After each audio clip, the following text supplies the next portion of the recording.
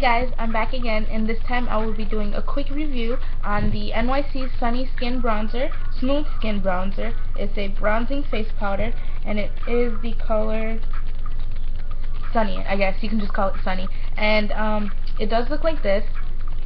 It is in a compact, which I like. It's very thin and easy to travel with. It is a simple plastic, bronzy color packaging. It does look like this in the back. And what I like about this is that if you did not want to use the packaging, like if you didn't want to keep it and you wanted to put in a palette, it is easily depottable. As you can tell, all you have to do is put like a butter knife or something and to stick it, and then it will come right out. And what I do like is that the mirror is very big. It's huge, and it is one of the best mirrors that I've seen in a palette or little compact. That's how bright it is. That's me on the camera. And what I like about this is that it is perfect for beginners like I was. I've had it for 4 months already, and I still haven't used hit pan. As you can tell, I've been using it religiously every day to contour my face, warm up the temples, and contour my nose and my chin, the basics. And what I like about this is that when I first started using it, I wasn't all, professional with the bronzer and things, so I didn't know how to use it that well. And what I liked about this powder is that if you apply too much, it is easily blendable, and you can take away the powder by just keep blending it. And what I like about that is that since it is super blendable, if you did accidentally put too much, it is easy to fix your mistakes.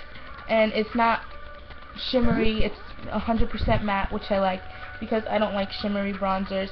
And the color is perfect. Now, if you do have fair skin, it is a little it's a little tan, which means that you would have to, lightly dust it on, but it's not overpowering. It does have a slight, but the slightest, tiniest undertone of orange. So if you're worried about finding bronzers that was too orange for you, this is not the problem. It's not the case. It is a perfectly, tan, neutral color.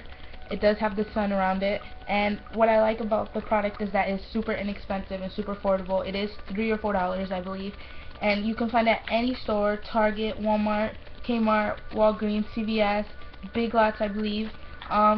What I do like about this the most is the texture of it. It's very creamy, and when you apply it on the skin, this is the color it looks like. It actually looks like I have nothing on my finger, but it depends on the way the light hits it, where you get that nice sun-kissed glow and warmth. I will apply it on my hand so you can see. There's a quick swatch, and I'll put another swatch in the inner part of my arm because that is the lightest part of my body. And this is what it looks like on the skin. And as you can tell, it's not too orange. It's perfect middle. So if you were looking for something new to try out and something super inexpensive, I highly do recommend the bronzer, just because it's perfect for any occasion. You can build it up so it can be more intense. It is easily blendable, so if you were a beginner, it's perfect for, uses and practices. It does last a very long time. Like I said, I had it for 4 months, and I still haven't hit pan, and it comes with 0.33 ounces, which is a perfect size for powder. And if you noticed, right here in the back, it does have like a lid open. What that means is that it's time to throw it out, and this lasts for 30 months, so this lasts for over 2 years. So it is a must-have holy grail product that you can use or have in your makeup bag from beginner to professional. So I hope you guys enjoyed this quick review, and please stay tuned for what I have next. If you haven't subscribed already, please subscribe. It's free. It only takes a second.